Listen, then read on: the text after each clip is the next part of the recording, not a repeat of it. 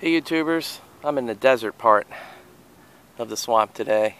You're going to hear a lot of airboat noise in this video because there's a lot of airboats out there today. Kind of a weird day. There's like a warm, gusty wind blowing. It's pretty calm right now.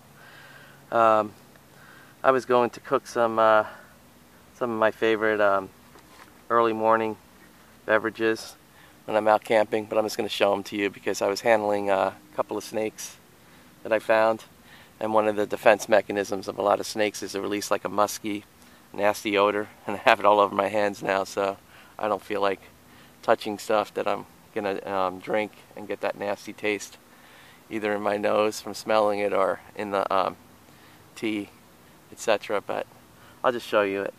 First is a classic, the hot cocoa. I love the hot chocolate on a cold morning.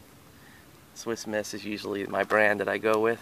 I'm sure there's more fancy stuff out there, but I'm not known as being fancy, so I'm alright with Swiss Miss. This one I recently discovered, and I really like it a lot. It is freaking awesome. These are ginger honey crystals. So it's ginger and honey, and they're in crystal form, so you don't have any tea bags or anything like that. You just boil the water, you drop these crystals in here, and that's it. And it's so refreshing. Lemon, ginger, honey crystals. Awesome. I got this at Earth Fair. It's just one of my favorites. It's become really, it may even surpass my favorite soon, which I'm going to show you in a minute, my favorite morning drinks, but it's good stuff. If you ever get a chance to try this, I highly recommend it. And then of course, there's nothing better than hot apple cider. That stuff is just great on a cold morning.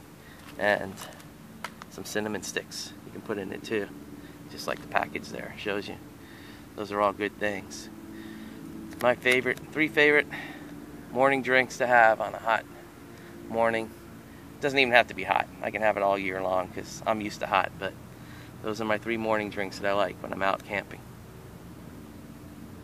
So check them out. You might dig it.